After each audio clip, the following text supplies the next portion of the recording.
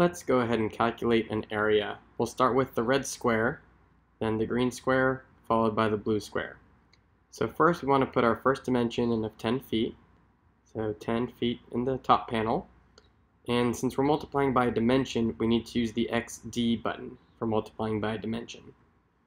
Then we can enter our second dimension and hit equals. So notice how we're given an area at the top line. We can toggle through and look at yards, square feet, whatever you need to look at. Now, it's a little bit different on the second calculation. Notice that we have two inputs. So the first input will be the 5 feet, and then just simply click on the second input and enter your second dimension. And we'll add the blue box now, which is going to be 1 foot 6 inches. Select the second input, and the next will be 7 feet 6 inches. Equals, and there's our total area. You can look at history to double check your steps, make sure everything looks good, and there's your final answer.